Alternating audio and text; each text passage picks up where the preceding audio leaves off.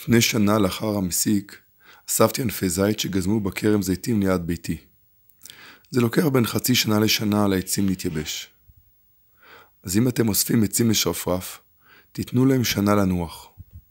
בקיצור, זה יהיה שרפרף רק לעוד שנה. כדאי להשאיר את העצים עם הקליפה, כדי שהייבוש יהיה יותר איטי והדרגתי, ואז יש פחות סיכוי שהעץ ייסדק. עץ רטוב ומאוד דינמי ונסדק, ולכן אני ממליץ לחכות. אם זה עץ זית והוא סדוק קצת, זה לא נורא, כי העץ קשה וחזק.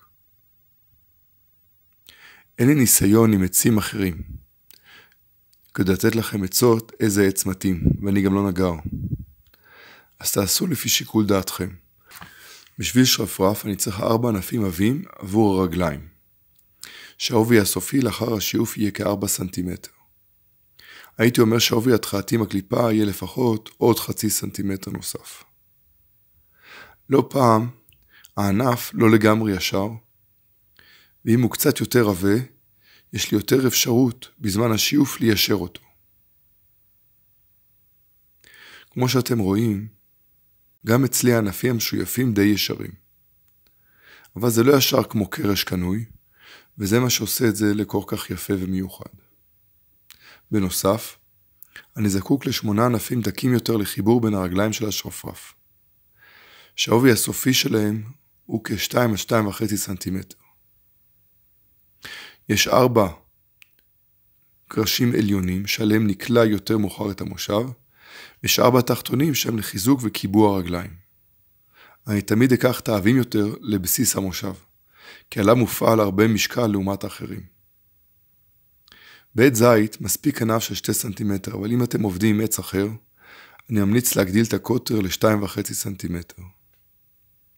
ראיתי גם שרפרפים עם 8 ענפים לחיזוק התחתון. עם זית נראה לי ש4 מספיק, אבל ייתכן שאם אתם עובדים עם עץ יותר רך, אז כן כדאי לשים 8 ענפי חיזוק בין הרגליים, 2 בכל צד. האורך הסופי של הרגל במקרה הזה, קרי הגובה של השרפרף, הוא 30 סנטימטר, והאורך הסופי של ענפי הקישור בין הרגליים הוא 28 סנטימטר. אני מכין ענפים ארוכים יותר, ורק בסוף, אחרי השיוף, חותך אותם באורך הרצוי. כך אני יכול לבחור את החלק היותר אחיד וישר בענף. המידות הללו הן הצעה בלבד. אפשר לעשות את המידות כראות עיניכם. אם אתם עושים שרפרף לילד, אז אפשר להקטין גובה ומרחק בין הרגליים, כך שהמושב עצמו יקטן. עליכם להפעיל שיקול דעת, כי אם אתם מגדילים את השרפרף, אז כדאי להגדיל גם את עובי הענפים. לאחר שנה שחיכיתי, לענפי הזית היו הרבה חורים של תולעים קטנים על הקליפה. אבל כל החורים האלה וכל התעלות שלהם היו בעיקר בקליפה, ובחלק הממש חיצוני של העץ. ולכן זה לא הפריע לי, כי בשיוף הכל ירד. שימו לב שאתם לא משתמשים בענפים שיש שם חורים עמוקים של תולעים, במיוחד אחרי שנה שהעץ שכב. ולכן מראש אני ממליץ לאסוף קצת יותר ענפים מהדרוש, כך שאחרי שנה לא תיתקעו. את העצים שייפתי עם דיסק שיוף כחול. תעבדו בזהירות. עכשיו אני משייף את 2 הקצוות של כל מקלות החיבור, כך שיכנסו לתוך חור בעובי 17 מילימטר. החור שאני עושה ברגליים כדי לחבר את הענפים הוא בקוטר של 17 מילימטר. ולכן עליי לשייף את קצה המקלות החיבור כדי שייכנס לגודל הזה, כי בדרך כלל הם יותר גדולים. לקחתי פה ענף עבה אחר שאני לא צריך, וקדחתי בו חור עם מקדח 17. ואז תוך כדי השיוף, אני פשוט בודק עליו שהמקל אכן נכנס לתוך החור, כך שהשיוף שלי מתאים והוא בקוטר המתאים. שימו לב לא לשייף יותר מדי. עדיף לעבוד יותר לאט, כך שהעץ ייכנס בדיוק ולא ישחק שם יותר מדי. לפני שאתם משייפים ותוך כדי עבודה, תסתכלו על ראש המקל. לרוב הוא לא ממש עגול, וצריך להפוך אותו לעגול. זאת אומרת, לאכול מהחומר באזורים, כך שהוא ייווצר עיגול. החומר מוכן, נתחיל לבנות. ניקח את 4 הרגליים ונסמן עליהם קו ישר שעובר באמצע הקרש. אמצע הקרש נקבע לפי העין. נסמן פס במרחק 3 סנטימטר מלמעלה, ועוד נקודה או סימן במרחק 22 סנטימטר מלמעלה. בנקודות אלו נגדע חור בעובי 17 מילימטר ובעומק 1.5 סנטימטר.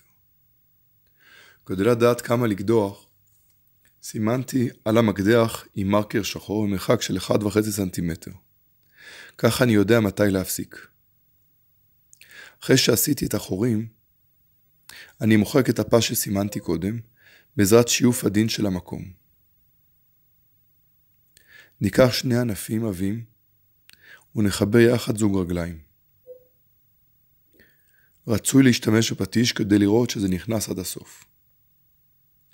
בשלב זה, אנו צריכים לבדוק שיש מרחק אחיד בין 2 הרגליים, זאת אומרת שהם מקבילים. אמור להיות מרחק של 25 סנטימטר, כי הקרש הוא 28, ובכל צד אני מעוניין שיכנס 1.5 סנטימטר.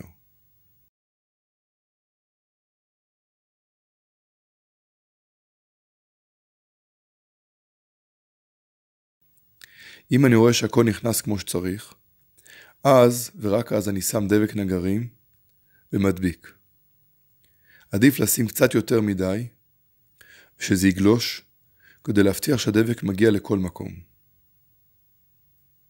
ברגע שהדבק גולש, כדאי לאסוף אותו ונקות עם נייר טישו. ולא לשכוח גם עכשיו לדפוק עם פטיש כדי להכניס את הקרשים עד הסוף. אחרי שדפקתי עם פטיש אני בודק שהמרחקים בין 2 הרגליים הוא אחיד והוא 25 סנטימטר. אני הכנתי לי את המתקן הזה בשביל בניית שרפרפים. זה בעצם פלטה דיקט שעליה חיברתי 2 קרשים בזווית של 90 מעלות. זה במיוחד בשביל השלב הזה שאני רוצה לחבר 2 רגליים עם הקרשים המחברים ביניהם, ואני רוצה שהרגליים יישארו ישרות ומקבילות.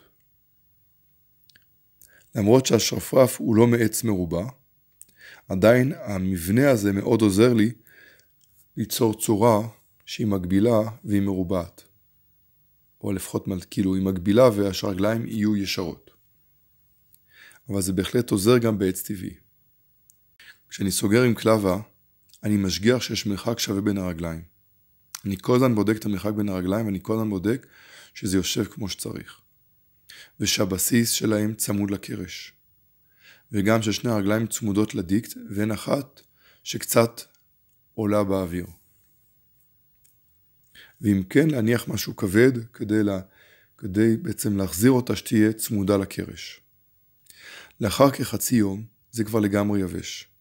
אני מוציא את זה ומחבר את זוג הרגליים השניות, באותה הדרך. חשוב לשים לב לפני ההדבקה שהרווח בין שני הרגליים השניות הוא זהה לרווח שהיה בזוג הראשון. ואז אני נותן לזה גם 24 שעות לייבוש סופי. בשלב הבא אני מחבר את שני זוגות הרגליים יחד. בשלב הראשון אני מסמן את מקום הקידוח לחיבורים. החיבור הבא אמור להיות בזווית אנכית, זאת אומרת 90 מעלות למנח הקיים. אני מסמן קו באמצע הקרש לפי העין. אני מסמן בחלק העליון ובחלק התחתון. אין לי צורך ליצור קו שלם, אחרי זה אני צריך למחוק אותו. ואז עושה סימן במרחק 3 סנטימטר מלמעלה, וכן במרחק 27 סנטימטר מלמעלה. אני קודח חור של 17 מילימטר בנקודות אלו. אחרי שיש לי 4 חורים, אני שוב מוחק את הסימן שהשארתי ואני מנקה עכשיו. כי זה הרבה יותר קל לנקות בשלב זה. לפני שאני שם דבק, אני מרכיב את השרפרף עם קרשי החיבור, ורואה שהכל נכנס ועובד. עליי לבדוק שהמרחק בין הרגליים זהה. זאת אומרת, פה תכננו 25 סנטימטר. וגם שהאלכסונים שבין הרגליים יהיו שווים, כדי להבטיח קבלת מרובע. אם הכל בסדר, אני שם דבק בשפע. מכניס את המקלות, דופק עם פטיש ומהדק עם קלבות. עכשיו בחיבור הסופי, אני בודק טוב טוב איך זה יושב. גם אחרי הקלבות אני שוב בודק שהאלכסונים והמרחקים בין הרגליים הוא שווה. וגם לא לשכוח שארבעת הרגליים מונחים על הרצפה, ואין לי אחד באוויר. במקרה שלי כאן אני ראיתי שאחרי שהידקתי עם קלבות, לא כל הרגליים ישבו על הרצפה. אז שמתי קרש על השרפרף, עם משקולות כבדות עליו, כדי שכל הרגליים יתיישרו על הרצפה, עד הייבוש. אחרי כ10 שעות, אני כבר יכול לפרק את זה, ורק לתת לזה לגמור להתייבש לעוד חצי יום. אחרי שזה גמר להתייבש, אני רואה שהשרפרף קצת מתננד. זה לגמרי נורמלי. אפשר לשייף ישירות את תחתית הרגל הגבוהה, או לשים נעצי פלסטיק בתחתית הרגליים ואז לשייף אותה מעט לפי הצורך, כדי שהשרפרף יישב ישר ולא יתננד. בשלב הזה הכנת מבנה השרפרף מוכן. החלק של הבנייה בעץ הסתיים. בסרטון הבא אני אלמד כיצד לקלוע את המושב עצמו.